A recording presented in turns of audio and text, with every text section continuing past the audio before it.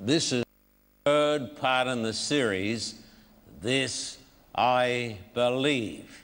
Today I'm going to talk about I believe in the true gospel. But firstly, would you please welcome my wife, Beverly Carter.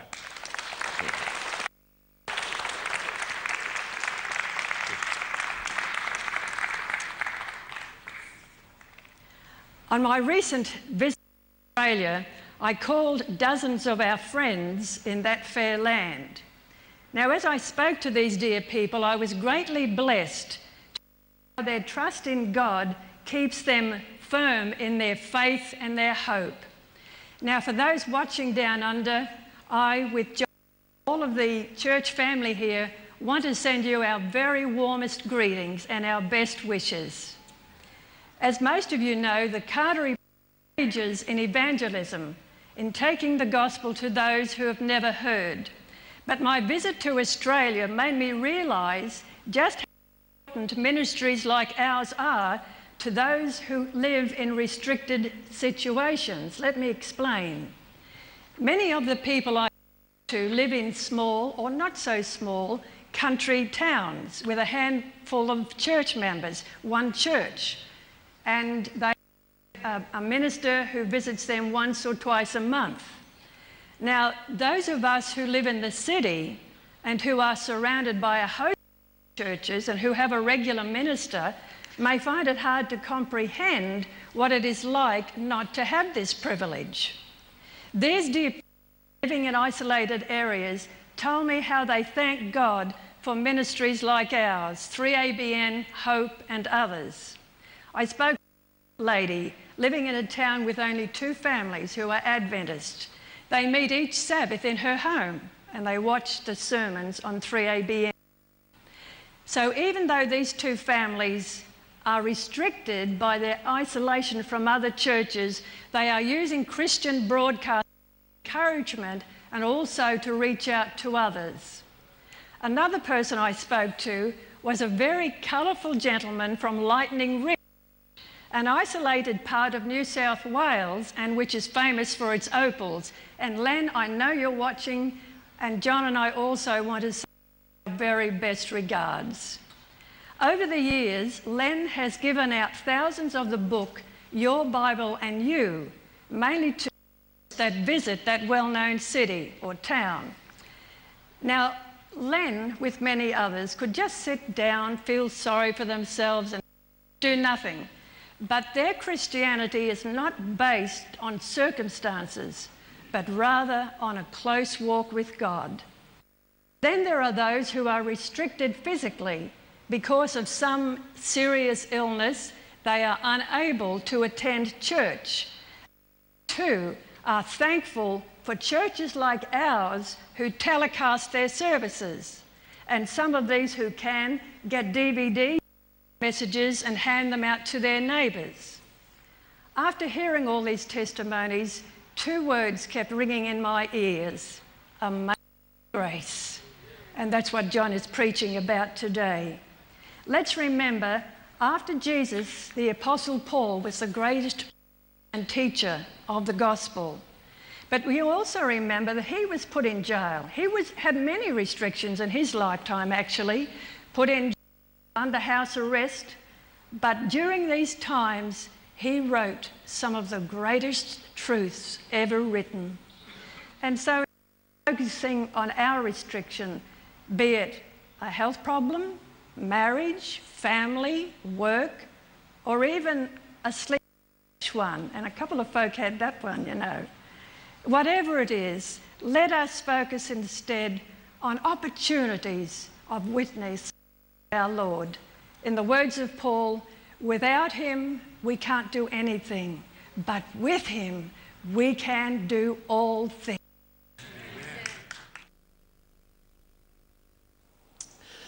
Get this subject right and you'll get everything right. Well, let me come over here to the blackboard as I start today the 3rd part of the series, I Believe. I believe in the true gospel. And yet, my friend, there are many Gospels. If you read the book of Galatians, it says there are other Gospels. In fact, there are many Gospels, but only one true Holy Gospel. Many Gospels. There's a new Gospel. It's the it's the government gospel. The government will save you. So if there's any problem in America, we look to the government. The president is going to come on his horse riding along and he's going to save us. That's what a lot of people believe. They have a gospel, the good news of the government. Uncle Sam will save us. There are many gospels, but only one. Remember, this is tremendously important. Get this and you'll be right. Get this wrong and you'll be wrong, and everything will be wrong. And so today we're going to talk, by the grace of God, about the one true holy gospel. And today we have a special guest, and I want you to welcome our special guest, Mr. Jack Canice. Can we welcome Jack today? Now, Jack, you're going to read us a text, please. John, and we're going to people here to turn to John chapter 3, 16 and 17, and Jack is going to read it. For God so loved the world, he gave his one and only Son, that whoever believes in him shall not perish but have eternal life. For God did not send his Son to the world to condemn the world, but to save the world through him. Very good, Jack. Shall we thank Jack today? Thank you, Jack. Good, good. That's the theme text. Theme text, John chapter 3, for God so loved the world, he gave his only Son, so that whoever believes in him shall not perish, but have everlasting life. Listen to this story. Story years ago. It is a true story.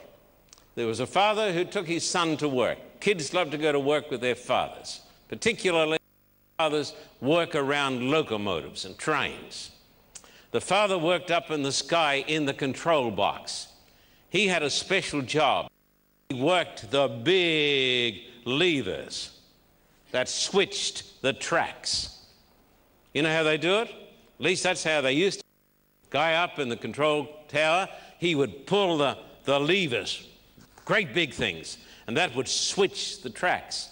He took his he said to his little boy, don't get out of my sight. But the father was tremendously busy. Then his little boy, his name was Dave, was missing. The train was coming through any moment. He could hear the whistle of the train, that great big steam engine down the track and pulling all those carriages with hundreds and hundreds of people. The train was doing about 70 miles an hour and it was running down the track. And the father looked out the window down at the railway lines. He saw that the train was going ahead. It was going straight into a dead end, but before it got there, he was going to switch the tracks. So the train was going to come along like this and then the other track and go thundering down the correct track. And when he looked out the window, there was his little boy, David, not playing on the dead end track, but playing where the train was going to come. He had his life, the life of his little boy, in his hands. And he also had in his hands the lives of hundreds and hundreds of people in the train as it came roaring and rumbling down the track. What would you have done? Here's your little boy He looked at his boy. His little boy had his daddy's heart in his hands. What would you have done? There's a train. Think about it. Please, think about it. Here's a train, and it's coming down the track, and you can send it straight ahead, or you can send it over your little boy. What are you going to do? Well, the father did his duty with a prayer for his boy after crying out, David. The little boy couldn't hear his daddy's voice because of the roar of that great steam engine. You know what the father did? He took the levers in his hands and he switched the tracks. And the train going this way went right over his son. I want you to think about that, because if you get the true gospel right, you'll be right. You want to really know why so many people have got their lives messed up. You really want to know? You want to know why some people just are unstable, unhappy, they can't be dependent on. Everything they do, they seem to mess it up. You want to know the real reason? You want to know why this world seems worse and worse? As my boy David used to say when he was a little boy, worser and worser. Why is the world getting worser and worser? Because there are many gospels and they've got the wrong one. That's right. But if you get this right, you'll be right. But if you don't get it right, you won't be right. Talking to the religious leaders of his day, said something that for a long time I couldn't quite get. Jesus said, careful about your eye. He said, if your eye is bad, your whole body is going to be full of darkness. He said, if your eye is good, your whole body is going to be full of light. The reason, my friend, many people, maybe some of you sitting here today, the reason lives are full of darkness is because you got a bad eye. Is he talking about this eye? No, he's talking about the spiritual eye. And Paul says that you cannot understand the gospel unless the Holy Spirit comes and reveals it to you. And so we need to pray, God, save me from the awful sin of playing church and help me to see today. Because if I get it right, everything will be right. The whole world needs saving because we are all sinners. Come over here to Romans chapter 5, verse 12. Romans in the New Testament, Matthew, Mark, Luke, John. Romans chapter 5, turn to the text. Romans, and don't think you know it, because you probably don't understand it. Romans 5, verse 12. Therefore, just as sin entered the world through one man, and death through sin. And in this way death came to all men because all sinned. Every one of us has sinned. We've all broken the holy law of God a million times. We have sinned even when we didn't know sinning. The whole world is guilty before God. Romans 3 verse 9 says, what shall we conclude then? Are we any better? Not at all. We have already made the charge that Jews and Gentiles alike all under sin. There is no one righteous, not even one. Verse 23 says, for all have sinned, past tense, and fall short, present tense, present continuous, and fall short of the glory of God. Listen, my friends, let this saying sink down into your ears. It is a mystery to me why people, Christian people, think that the government is the savior. You know why? Because they haven't got it right. They haven't got the gospel right. They're walking in darkness. Our problem is not fundamentally political or social. Now, I say to my American friends, the Americans, we all cheer when we get a new president. 12 months later, we want him out of office. And we do it year after year after year because of unreal expectations. He's a sinner the same as you are, same as I am. Our problem is not fundamentally political, social, economic, psychological, but spiritual. And unless you can deal with it spiritually, you won't get it right. A spiritual problem needs a spiritual solution. There is a terrible disease that has infected every person on the planet, in the White House, in the Congress, everywhere in this church. You've got it, and I've got it. It's the virus of sin. We were born with it. And the evidence of sin is everywhere. Hate. I read where people were trying to kill a senator. He's passed away now. Life was filled with insecurity because people wanted to kill him because of hate. How sad. How evil. Hate. Lying. Stealing. Racism. White racism, black racism, racism. Impurity, cruelty, gossiping, Sabbath breaking, idolatry. You know the story of the man who used to work in a big factory, and every night he'd walk out at the same time pushing a wheelbarrow, and they would search him, search his body, and they would look at the wheelbarrow. They even would take the wheel off. They disassemble the whole wheelbarrow before they put it back together again and sent him on his way. But for week after week after month, he came through the door with a wheelbarrow. It wasn't until years later they discovered stealing wheelbarrows. Now, your sin and my sin may not be evident, but we're all sinners, and that train is coming. It's rumbling down the track. We all need salvation and redemption. Jesus, God's own Son, became a man, perfect life, and paid for my sins with his own blood on the cross. We Adventist Christians do not believe in the Mormon theory, even though it may be in our midst.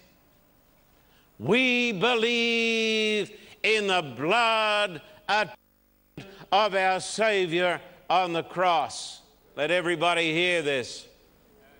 And I'm talking here in Southern California, where the influence is like a cancer. Look at Romans 3:23 and onwards. For all have sinned, Romans 3 and onwards, all have sinned and fall short of the glory of God, and are justified, declared righteous, freely by his grace through the redemption that came by Christ Jesus.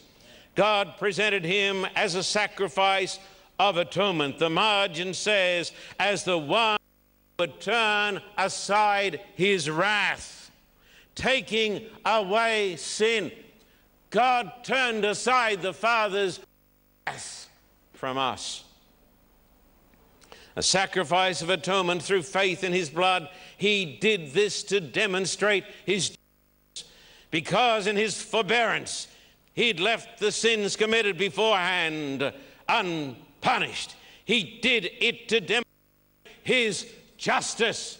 God must be just at the present time, so as to be just, and the one who justifies those who have faith in Jesus. Listen to me.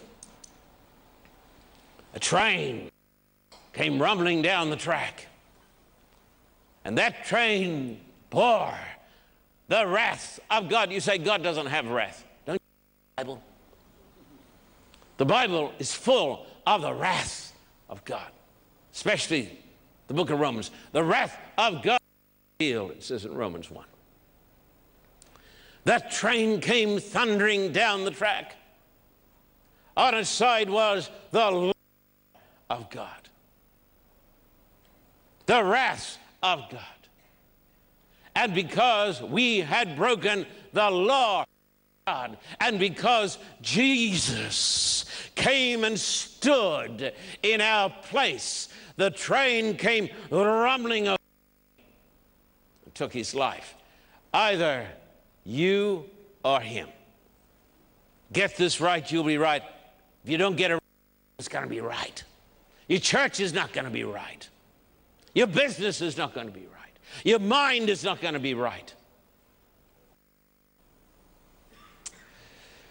In the Garden of Gethsemane, they came seeking Jesus. You know the story. Garden of Gethsemane, they came seeking Jesus. The soldiers came.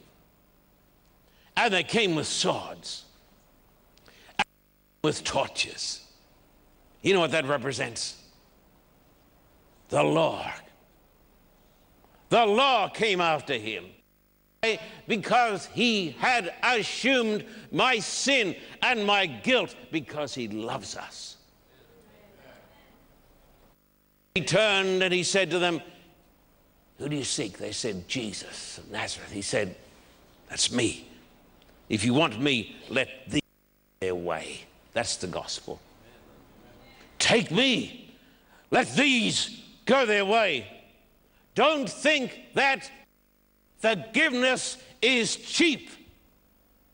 The train came rumbling down the track, and the Father up in heaven pulled the levers and sent the train of the wrath of God over his Son. Don't tell me it's cheap. Cost the life of God's own Son. Pastor J.B. Keith was a great missionary. He became a leader of the church in the South Pacific. He had worked in Papua New Guinea, areas where there were headhunters and cannibals. He went into an area that had never seen a white man. He took with him a translator, 2 or 3 others, because nobody was prepared to go. He told me as he came over the brow of the hill, there stretched out right across the valley were thousands of warriors with spears and with bows and arrows twanging the string. He probably had 5 minutes to live. Swords up, spears ready to go, everything. The man was going down, one would think. Then Pastor Keith did something which is wonderful. He took out his Bible and he told those headhunters the story of Christ. Started to tell how God, big fella long top, came down. How the big fella came down. And how the big fella died for our sins on the cross. People did not even have the word love in their language. And then all of a sudden, this man who was the chief ran and seized Pastor Keith and held him and ran off with him. And the spears were up again, and the bows are twanging. He thought, I'm a dead man. And in the end, the chief put him down. The translator who'd been left behind caught up, and the chief said, I'm not going to let you. He said, when you told the story of how the big fella long top, God, came down, he said, here. Has it touched you there? Or have you got less appreciation of the gospel than a savage in the highlands of New Guinea who's a headhunter and a cannibal? That whole today, where it once was filled with fighting and killing and murders and filth and cannibalism is filled with churches. As the poet said, only a sense of sin bought can melt a heart of stone. How long is God going to spend on?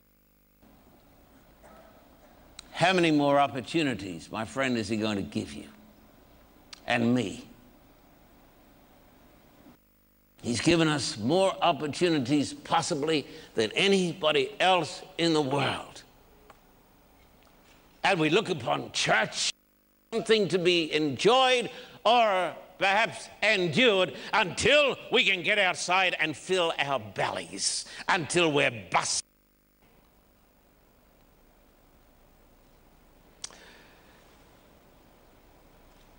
Get this right, and you'll be right. Get it wrong, everything will be wrong. Your family will be wrong. Your children will be wrong. All of your relationships will be wrong. Your business will be bad.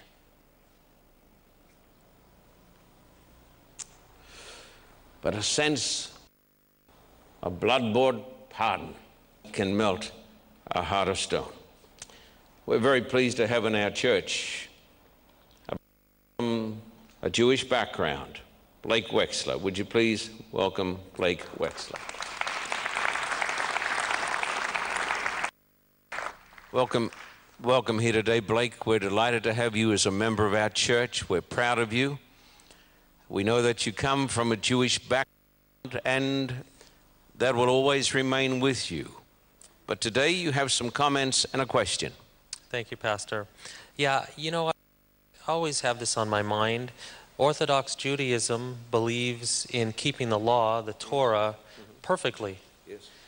And if God requires 100% perfection, what hope do I have? If God requires that Wexler in himself be 100% perfect, you, like John Carter, have got no hope at all. But I want you to text. I want you to come with us, Blake, over here. I want you to read the text.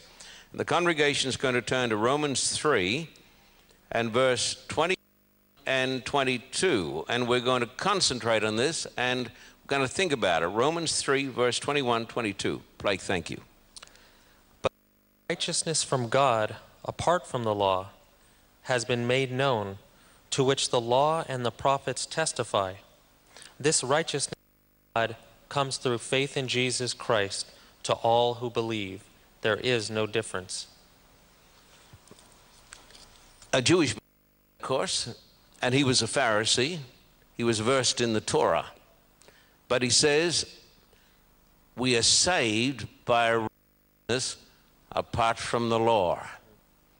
And so the text tells me, Blake, and this is an amazing text, it doesn't depend upon my goodness. It depends upon his goodness. There was a famous man in church. You've heard us talk about him on many occasions. There would have been no America without this man, no Australia, no freedom, no in the world. His name was Martin Luther.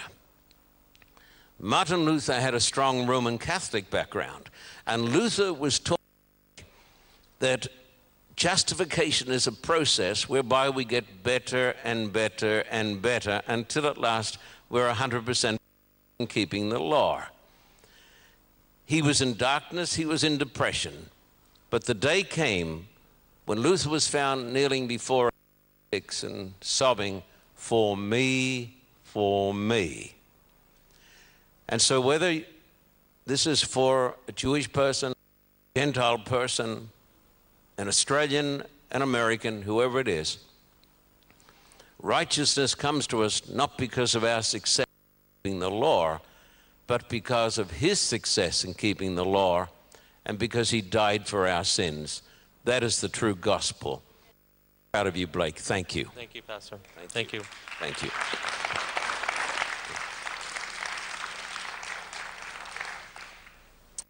Another person in this church whom we love and hold in the highest esteem is Cindy Chula.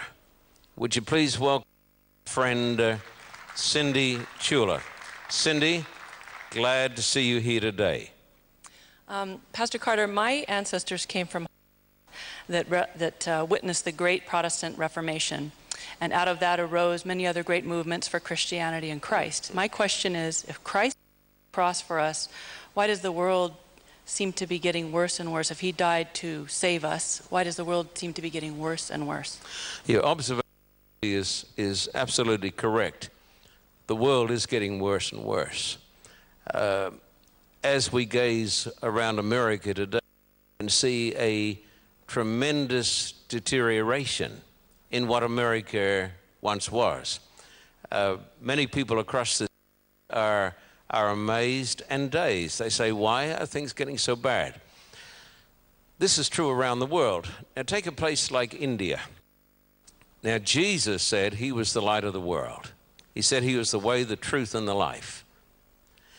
He's the light of the world. Where Jesus is not, you got darkness. And as David told us some time back, when he visited India and saw the caste system, the dung ladies who work for $2 a month or something, they carry dung on their heads. Men whose only job is to work in the sewers because of religion, they're lower, they're considered to be worse than vermin. This is because the light of Christ is not there. Where Christ goes, the Bible goes, you have the elevation of society. The happiest people in the world are the people who have a Bible, who read it, and who believe in Christ. But there's a second reason. And I want you to take your Bible, Cindy, please, and read us a text, 2 Peter chapter 2, 19-2. 2 Peter chapter 2. You need glasses? Yes, I do. I would never have thought, you know. Yeah, I've never seen you before.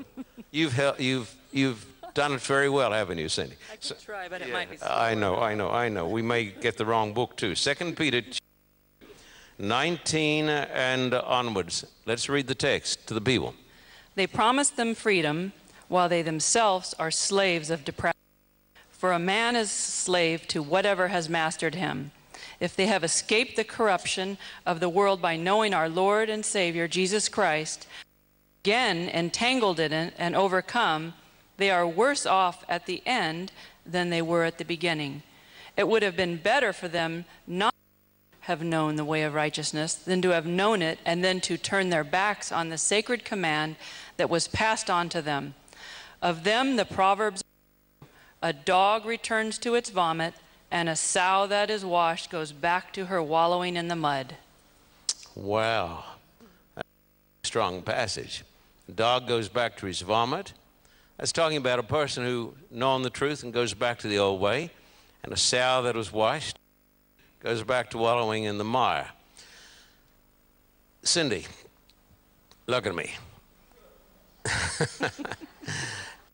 There's no darkness so dark as light rejected. There are some countries that had amazing light. The United States of America, I think the most blessed of all countries, was light. This place was found by godly people who believed in the Bible, who believed in the supremacy of Christ, and who believed in the commandments. These have had great light. Great Britain, Germany, Australia, marvelous light. But today, Cindy, there is an active war in our universities, even in some of our churches, Christ and the Bible. There's a war against everything that this book stands for. And thus, as the Bible and the true gospel are rejected, so a terrible darkness takes over the people. You have crime. You have every awful, terrible sin. People become mentally and emotionally unstable. You can't depend upon them. They'll tell you one thing, but you know, yes means no. No means yes. You can't depend on them. It is a deterioration of the whole person as the truth of God is rejected. Our only safety is in walking according to the truth that God has given us and by reading our Bibles every day. Cindy, in the book of Revelation, there's a picture of the white horse that goes forth. But straight after the white horse, there comes the red horse. The white horse represents the preaching of the gospel. Whenever the gospel is preached, the red horse is close at hand. Therefore, if we get this right, everything will be right. But if we get this wrong, everything will be wrong. And you are a blessing in our church. Thank you. Thank you. Thank you. Thank you. Another very wonderful person whom we love in this church is Marcy Root. Would you please welcome Marcy? Marcy, you look so nice today. It's a pleasure to have you here with us. Thank you, Pastor. Pastor, I am a vice president of a large bank here in Los Angeles. That's why I'm nice to you. But today, there is a lot of uncertainty in this world. Pastor, can I be certain of my salvation? Marcy, this is the great question. We can only be certain of our salvation if we're certain of the gospel. If we get this right, everything's going to be right. Marcy, would you put a text to us? That text is John chapter 10 and verse 27 and onwards. John chapter 10, verse 11. John 10, verse 11, and then verse 27 and onwards. And it answers your very good question, Marcy. I am the good shepherd. The good shepherd lays down his life for the sheep. My sheep listen to my voice. I know them, and they follow me. I give them eternal life, and they shall never perish. No one can snatch them out of my hand. My Father, who has given them to me, is greater than all, and no one can snatch them out of my Father's hand. Marcy, the amazing news is this, that if you're in the Father's hand, you're perfectly safe. Once you come and hold on to Him, He'll hold on to you. There was a little plaque in Dr. Moody's office that said, holding. God holds on to us. We all know about Mother Teresa, don't we? A famous woman. She did so much for the lepers in India and other places. But when she died, her letters were published. It was discovered, and the world was shocked, that Mother Teresa never had a day. She was continually depressed. There were times when she wanted to become an atheist. You know why? Get this right and everything will be right. Get this, everything will be wrong. Mother Teresa was taught a theology by the great organization called the Jesuits that taught justification was a process. Now, the Bible says, being justified by faith, we have peace with God. They believe that justification is not instantaneous merits of Christ's death, but it is a process that is done in our hearts by the Holy Spirit. And it takes forever and ever. In other words, they sanctification and justification. And therefore, when she died with fear. Every person who believes this terrible anti-Christian theology. As a pastor, I've met with many, many people who believe that theology. Even in our own churches, they believe they're not good enough. But the good news is, we don't do good to be saved. You got to be saved to do good. And when Jesus comes into your heart, Jesus changes you. That's after you justified. He changes you inside, and you become a new person. And so, Marcy, when we have Christ and Christ, and when we believe in the true gospel, we need never be afraid again. And you're a blessing, Marcy. Thank you, Pastor. Thank you. Thank you. Marcy is just a very, very special person. Now, there's something else you got to realize, too. I want you to think about this. Some people are scared to death because their church says, if I excommunicate you, you're going to hell. Have you heard this taught? Well, I want you to know something. The church doesn't keep the books. God keeps the books. God keeps the books.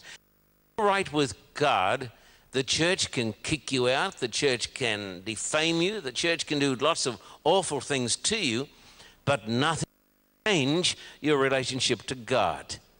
So remember, if you get this right, what about it? Everything's going to be right. Ron Buck in our church, a person we love and appreciate, and he's been in our church for a long time now, and we want to welcome today. Would you please welcome Ron Buck? Ron, what's your question? I have a lot of questions. Mr. Carter, I came to this church originally because I had a lot of curiosity about what was going on here. And quite frankly, the sermons I heard I didn't like, simply because they were contrary to my theology, my understanding at that time of my life. But we have a wonderful God. Taught me a long way, and I now have a much deeper understanding of the gospel than I ever had before. But in my Christian walk, I've encountered individuals in my church that base their salvation on their perfect keeping of the law of God. Perfectionists. At the same time, I've encountered other groups that are so liberal. They claim the law of God has been done away with. No law anymore. Pastor Carter, what does the Bible say about these things that are such an enemy? Great question. Let's turn, Ron, please, in your Bible. And the congregation do the same. Romans chapter 3 and verse 28 and then 31. Romans chapter 3. Everybody turn to the text, please. Romans 3 and verse 28, verse 31. This gives us a balance. Thanks, Ron. Therefore, we conclude that a man is justified by faith apart from the deeds of the law. Do we then make void the law through faith? Certainly not. On the contrary, we establish the law. You got two texts there. Martin Luther told the story of the drunken German. He said, if he didn't fall off the left side, he fell off the side. That's like most folks when they get on the gospel horse. If they don't fall off on the left side, they fall off on the right side. Paul says, we declare that a man is justified by faith without the deeds of the law. Therefore, I come to Christ with all my sins, with all my sins, and I accept what Christ has done for me. And I am justified. I come as a penitent sinner. But then one says, does this faith do away with the law of God? No, this faith establishes the law of God. So when a person, so there is the heresy of antinomianism that says that the law is abolished and you can do what you like. And the second heresy is legalism. That's Pharisaism, that says that I must be saved by climbing up the quaking sides of Sinai. And when I'm good enough, God's going to say, well done, you can come in now. But the gospel tells me Christ is my Savior, and I'm saved through him, not through me. But because I'm saved through him, because I love him, I will want to obey him and serve him. Amen. Amen. God bless you, Ron. Thank you. We love you. Thank you. Love and appreciate all these people. Now, a very special person in this church whom we all love and admire is Elmer Dixon. Would you please welcome my sister, Elmer Dixon. Elmer, mighty glad today to see you here in church. I'm so happy to see you, Pastor Carter. Elmer, you've got something you're going to say. Yes. You know, Pastor Carter, my ancestors come from Africa, and I got to tell you... You're kidding. Yes. You're putting me on, Elmer. I could believe that of Cindy. No, but anyhow... Actually, some are darker than me. And, you know, I was really glad to hear that this year you're going to Africa to preach the true gospel. Because here in the United States, the prosperity gospel is continually preached. And unfortunately, the prosperity gospel is being preached in Africa also, poverty. Now, my question to you, Pastor Carter, why is the prosperity gospel such a great fake? And Elmer, you've called it a fake. It's a fake because it is a fake. I want you to read this text, please, to the good folks here. John 16 and verse 33 are the words of our Lord Jesus Christ. John chapter 16 and it's verse 33, Elmer dear. You to read it? Yes. I have told you these things so that in me you may have peace. In this world you will have trouble. Take heart, I have overcome the world. In this world, what does it say, Elmer? In this world you will have trouble. I have trouble. The prosperity gospel say, give your life to Jesus and everything is a bed of roses, you say. But Jesus said, in this world you're going to have trouble. You don't find that God has called us to prosperity. He's called us to faithfulness and to obedience.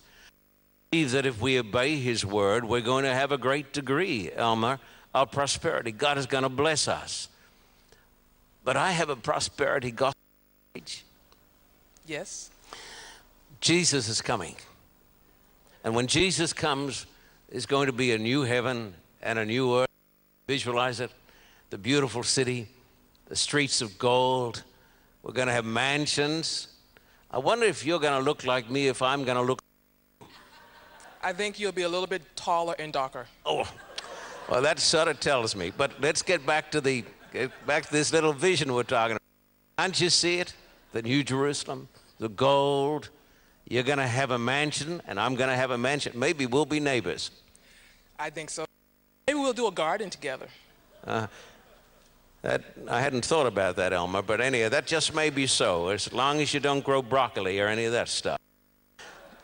One day, we're going to have, because of the gospel, a wonderful, wonderful home. We're proud of you, Elmer. Thank you.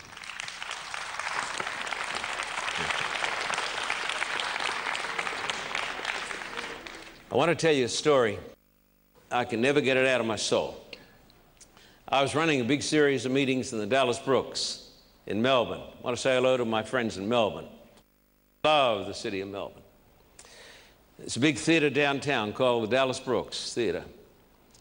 And after a while, after you've been running the meetings week after week after week, even though you've got thousands coming, you start to recognize people in the audience. Just like I recognized Sylvia there before. Usually, you get to know people. They get close to you. There was a beautiful girl who used to come in night after night with her husband and 2 little kids. To come, but she stopped coming. Now, if you're running a series of meetings, you wonder why people stop coming. People stop coming for all sorts of reasons. It is because the Spirit of God is getting to their hearts. They don't like hearing what they're hearing. So I would go off and I'd visit. And so I went off and visited these folks. He took me into their bedroom with the 2 little kids. She was lying propped up in the pillows. All her beautiful hair was gone. She's dying of cancer. I will never forget, I sat down at the bedside with the husband and the 2 kids. She said this to me, because up to this point of time, she was not a Christian. She said, I'm going to die and I'm scared to death. If you don't, you got reason to, because the train's coming, folks. That big old train's coming down the track. If you don't let Jesus your place, you're going to stand alone. But I told her the story of the gospel. I read to her the promises of the Bible. I read to her about the news. She said, I just had hoped I could see my children grow up. I said, it doesn't look like this is going to happen, but one day you're going to have something better in glory. And as I talked to her, it was sort of wonderful because the fear went out of her eyes. She got teary. I led her to Christ, told her the steps to go through. And I told her, because of Jesus, you are now right with God. right with God, right now. She got it right. Consequently, everything will be right. I say to you today, believe in the gospel. I believe in the gospel. This I believe. Amen. Amen. Let us kneel.